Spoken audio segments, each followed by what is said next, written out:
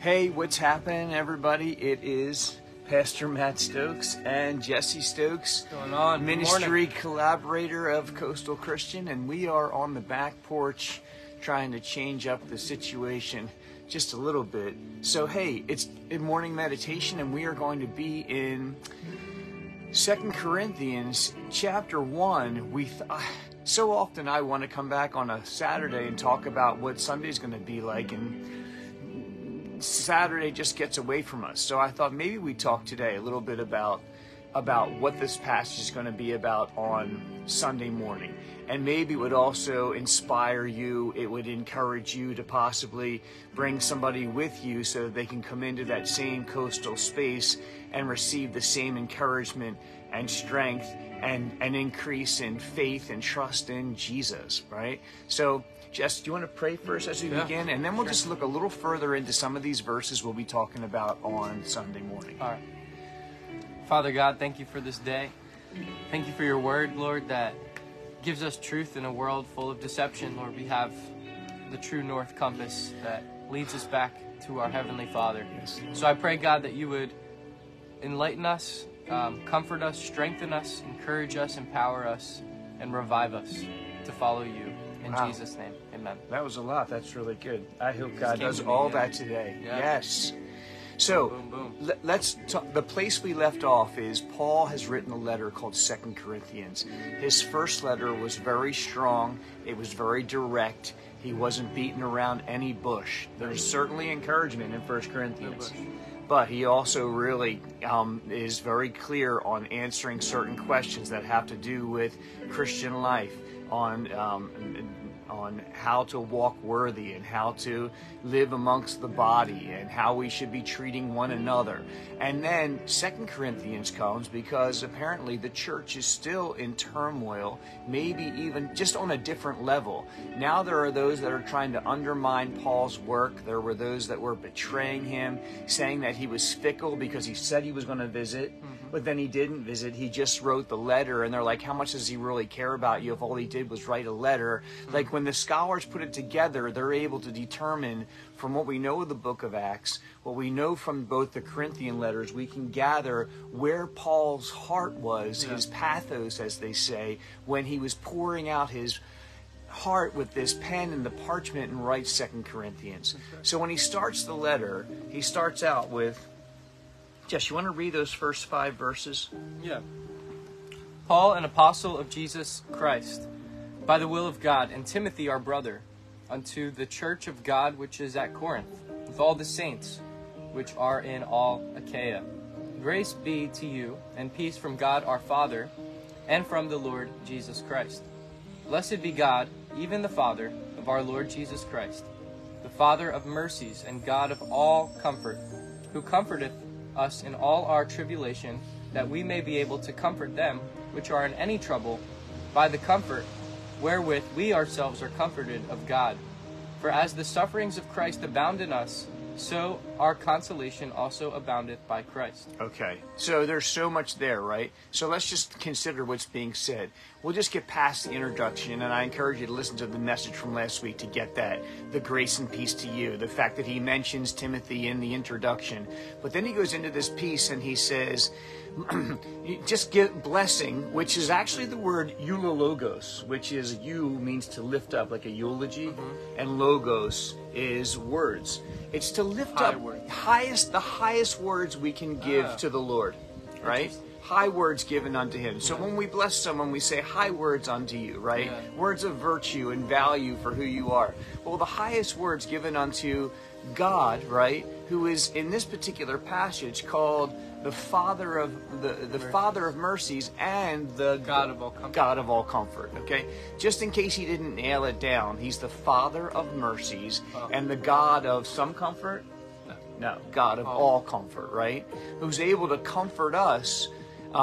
And then he says, by that measure, we're able to then take that and comfort others. So then that's what I'm going to pick up on Sunday to talk about a little bit further, because Paul does as he goes into verse 6. Can you read verse 6 for us, Jess? Yeah.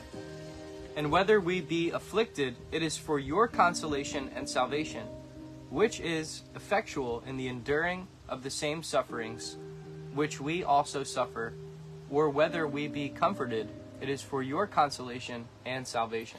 All right, so here's something, and I've read 2 Corinthians before, but I've never actually did some serious constructing of the verse and then deconstructing of the verse. So notice what it says in the very beginning. It says, whether we, by the way, there's an interesting, if you're writing in your Bible right now, circle the word in verse 6. In the beginning it says, whether we be afflicted, it is for your consolation. At the end of verse 6, it says, whether we be comforted, it's for your consolation. There's this we and this your that's moving throughout the passage, because Paul is trying to show his simpatico, if you will, between himself and his team and the Corinthians in their community, right? And he says, there's two bookends. The first one says, if we be afflicted, it's for your consolation and salvation. In other words, it's either to strengthen you or bring you to get saved. Or whether we're comforted, it's for your consolation, it strengthens you, or it brings you to get saved. So no matter whether we're afflicted or comforted, it's going to lead to two things. Your consolation, and that's that word parakaleo, which can mean comfort, it can mean courage, it can mean soothing, it can mean strengthening, right? It's either or salvation, consolation or salvation.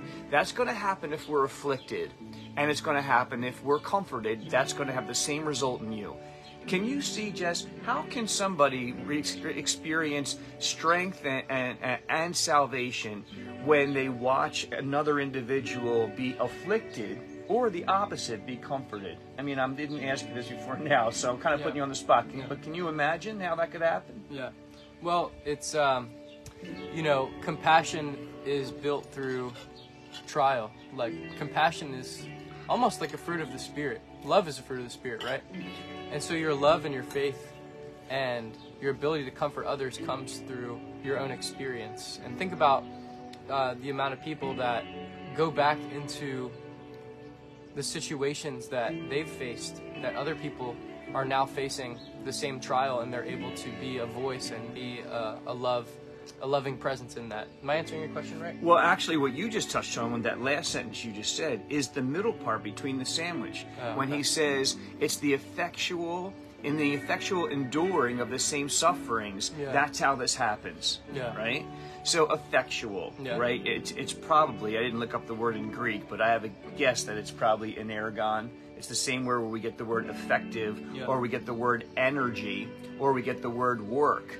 So there's a work that's going on, and that work is causing an endurance, and we're all enduring in different ways. And that's why it's the same suffering. It doesn't mean that my suffering is like Jesse's suffering. I can suffer in one way, and Jesse can suffer another. I might suffer from abandonment of my closest friends. Jesse might suffer financially because he can't pay his bills. It's not the same suffering in that sense. Not in the same way. Watch this now. It's in the same result. Because watch this, because we're talking about affliction and comfort. My abandonment and Jesse's affliction can have the same result, that they both draw us closer to Christ. Okay, well, how could that possibly draw you closer to Christ? Well, when you see how we are afflicted with abandonment and poverty, and you watch how we're handling that, we're enduring it, we're persevering through it, right? We're facing it and absorbing it. It inspires your faith, because you can see just how much overwhelming circumstance we're actually able to take when we're in Christ, and we're able to endure. That's the word that's used here. It means to bear up under intense amounts of pressure. That can lead to your inspiration and consolation and strengthening. On the other hand, the second part of the verse, watch, because you got to look at the verse, because it's the construct is essential. The second part says, or whether we be comforted. If Jesse's blessed by a check for $408, which is the exact amount that he needs on his truck payment, right? That's going to encourage you now. You're going to find strength and encouragement in that. And if I'm surrounded by people that come and support me and strengthen me, and now I'm able to move in certain directions in a team in order to be able to fulfill a certain ministry or accomplish certain goals, you're going to see my life getting strengthened, and that's going to bring you strength or encouragement or even salvation when you say that's how God works. Yeah, well, think about how many times Hebrews 11 talks about the examples of faith. Right. And so we're encouraged by, you could read through Hebrews 11 by Moses, Abraham, Joseph, everyone in there, Abel, Enoch, because they're examples of how they've trusted God through trials. So it's like, okay, I can do that too. Right. So we're also a great cloud of witnesses. It's not just the Old Testament saints. It's I'm a great cloud of witnesses. Dad's a great cloud. He's a part of the great cloud of witnesses. Other people. I'm not boasting in self or anything, but just saying that the body of Christ that is running the race, and trusting God. Or we have the potentiality to be. Yeah, we all. And so do you, right? And that's the message that he's saying there. You use the word example. Yeah. We can be an example. Watch this. We can be an example in our affliction and how we handle that in Christ, and we can be an example in our comfort and in our consolation and in our strengthening, and that also can lead people to being inspired or to be saved. But the opposite is true too. Like the people that have fallen away from God. That can also, other people have been damaged by people that have been examples that have fallen away, that they've really looked up to that person. Right. So, and that's not our responsibility. It's not, well, your responsibility is just to Jesus, not to man. But you have to realize that people do watch your life. Yeah, your faith matters. Your faith matters. And it's an impact even though you don't see it. That's why being an example is so important. Yeah. And that Jesus says, I've left you an example. Yeah.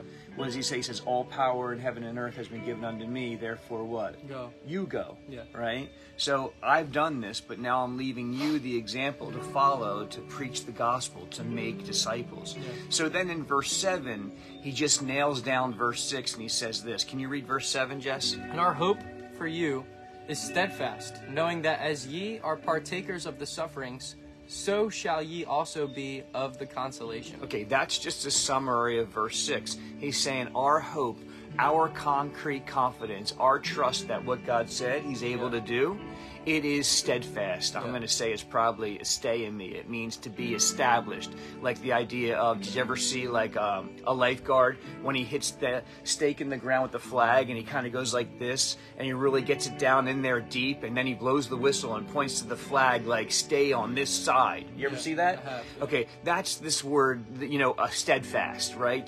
To grab it, hold, and to secure it, right? He's saying that's how we feel. Like, look this, watch. Boom! I'm pointing to the Corinthians. Our hope is steadfast, knowing. His hope is not steadfast feeling. Yeah. Right? His hope is steadfast in knowing. And what does he know? He knows that if you've been partakers in the sufferings, you're also going to be partakers in the consolation. Yeah. So both those things are there, and God's going to be able to use both. I'm thinking of, can you think of any other verses that talk about being partakers of suffering, and he's also being partakers of encouragement, strength, consolation, hope? I think about Romans 8. It says that we are co-heirs with Christ, provided we suffer with him in order that we might also be glorified with him. Right. So say that again, Jess, because it's mind-blowing that you're thinking of this verse too. Go ahead. Romans 8 says, somewhere around 16, 17. it says that we've received the spirit of adoption as sons, and if children, then heirs, co-heirs with Christ. Yay! Provided that we suffer with him in order that we might also be glorified with him. Yay! Do you see what's happening here? It's like we're co-heirs with him. Yay! And that also means we're going to suffer with him. Oh, that doesn't sound good. But suffering with him also means that we're still going to be glorified with him, right? Yeah. I'm also thinking of in in 2 Corinthians where it says, in Romans 8 where it says it works for us, our sufferings right now. They work for us. They work. There's that word. It's effectually enduring. They work for us a what? Eternal weight of glory. Right, an eternal weight of glory. 2 Corinthians. That's 2 Corinthians. 4. Oh, then I'm thinking of the one that says they're not worthy to be compared. Our present sufferings aren't worthy to be compared to the glory that shall be revealed. I think it's the same thing, right? There's actually two different passages. Oh, okay. Yeah. We'll post them in here. One is 2 Corinthians 4, going into 5. And then the other one, I believe, is Romans 8, where it says, for I reckon, right, that these present sufferings aren't worthy to be compared as one. And the other one is the one that says they work for us. that I they think work. you're right. Yeah, one is Romans 8. They work for us. So all I'm saying is there's more than one passage that's really pressing home the point that somehow suffering produces a greater glory, or at least it has the potential to, if we stay in what we call a Christocentric mindset, right? If we have a Christ mentality in the midst of it all. Yeah. So that's also should be encouraging as well. Then he jumps tracks. For, right? For means with a view to. Here I want to establish what I'm saying. For I don't want you, my brother, to be ignorant of our trouble which has come to us in Asia. All right. So he uses the word brother, Adolphos. He's using something very endearing. So when you hear the word ignorant, don't think he's being like, yo, man, you ignorant. He's saying it in a way that just means, for you're my brothers, and I didn't want you to be unknowing about what happened to us in Asia. Yeah. And by the way, Asia is not like Asia like Japan and China. Asia in those days was modern day Turkey, which you have been to. I have, yeah. Right? Amazing, right? So he's saying there's something that happened to us there. Can you read the rest of verse 8 there, Jess? Yeah, let me just read. It says, it came to us in Asia that we were pressed out of measure above strength, insomuch that we despaired even of life. Okay, so there's three pieces that you get here when he tries to tell you about the trouble in Asia, right? Asia's not as important as the fact that he says trouble. The word trouble actually means that he was pressed. Thlipsis, I think, is the word. So what kind of trouble was he in? Do you have any guess at what kind of trouble he was in? Probably persecution. Okay. That's my guess. Persecution is definitely a part of 2 Corinthians. So no doubt he was, there was gossip that was happening about him. That's why he's writing. There was betrayal by people that he trusted. There was an undermining of his authority, right? And there was definitely just persecution for just naming the name of Christ. Yeah. 2 Corinthians chapter 9 tells us that there very well may have been physical infirmity he was dealing with as well. Okay. When he's crying out for God to take this messenger yeah. from Satan, Thorn. this thorn in the flesh, Yeah. and he says God shows up and tells me that his grace is going to be sufficient. Yeah. So you have a physical possibility, Yeah. you have a relational possibility, Yeah. and then the circumstantial possibilities that come out of, is it 2 Corinthians 11 where he lists all the perils Yeah. of ministry? It is 11, yeah. And you can just say off the top of your head, what are some of the things that he says? You have physical, you have relational, and then what are some of the things in circumstantial trouble that he might be having? Let me just read Yeah. a little bit. 3 times I was beaten with rods. Once I was stoned. 3 times I was shipwrecked. A night and day I've been adrift at sea. In journeyings often, in perils by water, and perils of robbers, perils of my countrymen, perils by the heathen, perils in the city, perils in the wilderness, perils in the sea, and perils among false brethren, in weariness and painfulness, in watchings often, in hunger and thirst, in fastings often, in cold and nakedness. So just let's take one, okay? Cold. How about just cold? Have you guys ever been chilled to the bone where, like, you know, first you're cold, then you're doing this, and then there comes a time where your teeth are chattering, and I don't know, I've been cold, so cold that my whole body had been shaking, right? And I actually couldn't stop it even after I got out of the cold. Paul's saying, like, I lived in that world so that I could take the gospel somewhere. And nakedness, right? So, like, he didn't know where he was going to get his next set of clothes. I'm just saying, I don't know if we really understand the circumstantial trouble that he was going through.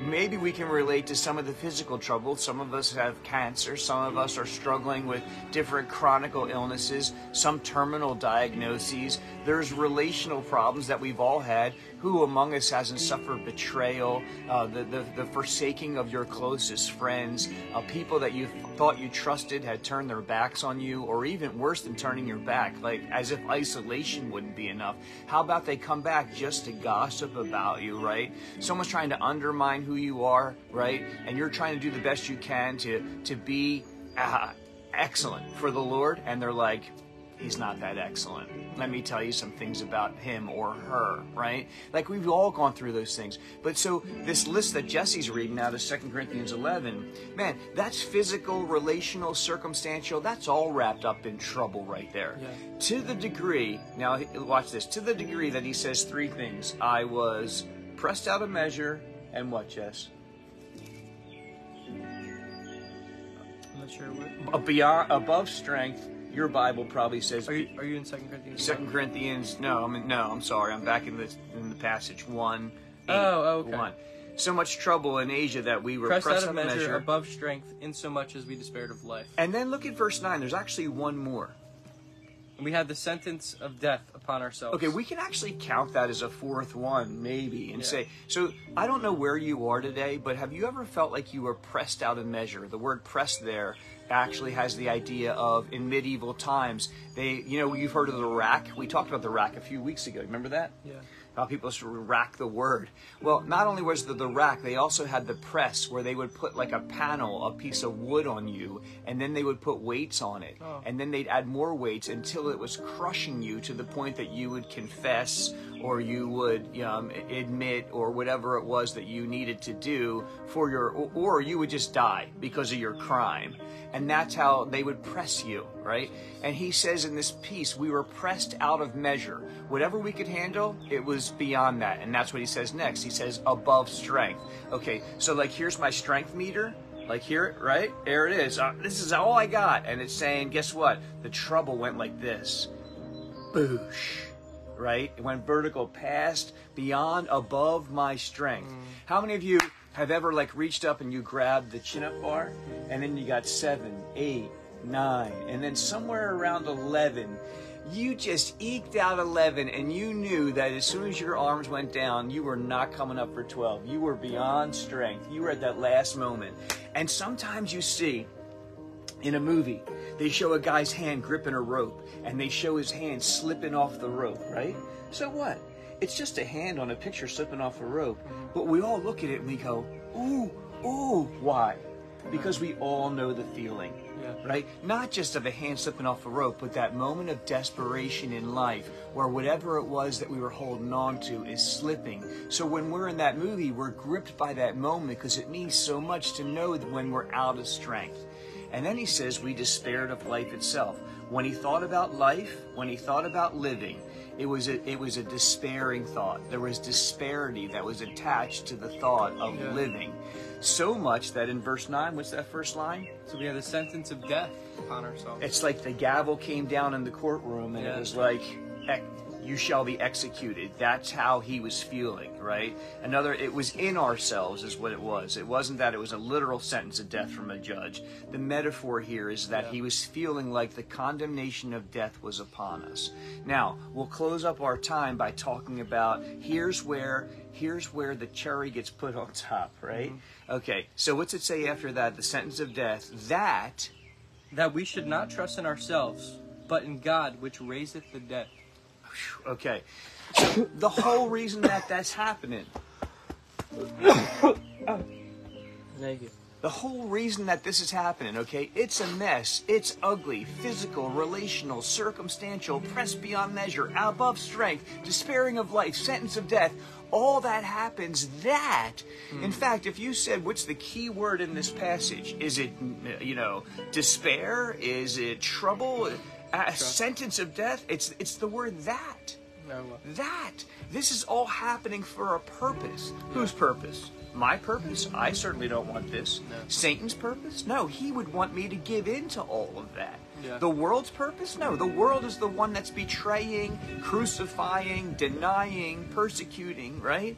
No, this is God's purpose. That we should do two things. One's a negative. What's the first thing we should do? We should trust in God. Right. Well, the first one's a negative. We should not trust in ourselves. Right? We should not trust in ourselves, but in God. But in God. So there's two. The reason that it happened. Here's the that. You ready? That is there for a purpose. Yeah. And the purpose is twofold. One, that we not do something. That's trust in ourselves, and that we do something, and that is trust in God. By the way, who's the God who does what? Raises the dead. The God who raises the dead, okay? Yeah. So he feels like he's pressed out of measure, above strength, despairing of life. You've got that sentence of death. So there's only one person I can hope in right here. And it's not the one who's going to give me cash. It's not the one who's going to come alongside me and go, you can do it, right? I need something better than that right now. I need the God who raises the dead. That's right. Because I think I'm going to die. Yeah. So listen, I understand that I'm speaking beyond my measure when I say this, but you might have cancer. okay? You might have a terminal illness, okay? You might just be aging out in life. And the only answer is death, okay? Death is coming. And there's only one person to trust in when you know you're going to die. And that is the God who raises the dead. There is no other hope other than the God who raises the dead. It's the ultimate hope, because the ultimate end is death. Therefore, the ultimate hope would be to trust in, to believe in, to lean on, to rely upon a God who raises the dead. And then in verse 10, we'll wrap it up right here. What's he say in verse 10, Jess? Verse 10 says, who delivered us from so great a death, and doth deliver, in whom we trust that he will yet deliver us. Okay, so in this one verse, you have past, present, and future. Yeah. We trust in the God who raises the dead. Oh, by the way, he did deliver us from so great a death, and he is delivering us from so great a death, and we trust that he will yet deliver us from whatever trial or affliction until the day he takes us home. So, what's the whole point? The point is, don't trust in yourself. Trust in God who raises the dead, right, and who delivers in every dimension. What? Right. Dimension? Yeah, past, present, future. God is the deliverer in all of those circumstances. So what I want to do is God brings, here's the summary. God brings terrible things into our lives. But the point of that is to utterly destroy trust in self, right, and cause us to ultimately rely on God. I'm thinking about that quote, about, I didn't know that God was all I need until, you know what it is? All I have. Until God was all I had, right. One Christian said, I didn't know that I think it was Jesus I didn't know that Jesus was all I needed until Jesus was all that I had. And God, in his love and sovereignty and in his mysterious wisdom, may actually just eradicate from our lives every possible area in which we can trust. He will uproot them like weeds, so that the beauty of what he wants to grow is going to be able to take its full strength. There's a landscaping analogy for you to start your day. Yeah. All right. There you go. So I hope that helps. That's what Sunday morning's going to be about. Maybe we'll put some more illustration in there to drive it home. But the next passage, what does 11 say, just for kicks? 11 says, yet also helping together by prayer for us, that for the gift bestowed on us by the means of many persons, thanks may be given by many on our behalf. All right, so if I just had to wrap up that whole one verse, I would say, oh, by the way, if you're saying, Matt, I'm listening to this, okay, so how's this happen? One way I know it happens is as we pray for each other. Because he's saying here, and all this is happening because I know that you're praying for me. That's right. And that you're praying for each other. And that what this is going to result in is this effectual praise that's going to be lifted up to God as we all rejoice and spiritually high-five each other and bless the Lord, the God of all comfort, the Father of mercies, for the way that he showed up and made his word real in our lives. Yeah. Amen. Got anything else you want to share before we close it out? I was just thinking that suffering in our lives produces compassion for others. That's just really stuck on my mind. And I thought about how Jesus is our high priest who's able to have sympathy in every situation for us because he went through every temptation that we went through. Yeah. So when we go through temptations, tests, hardships, we can now, like Christ, be that high priest. We're not the high priest, but we're a royal priesthood. Right. So what a priest is someone that mediates between God and man. And so we mediate between God and man.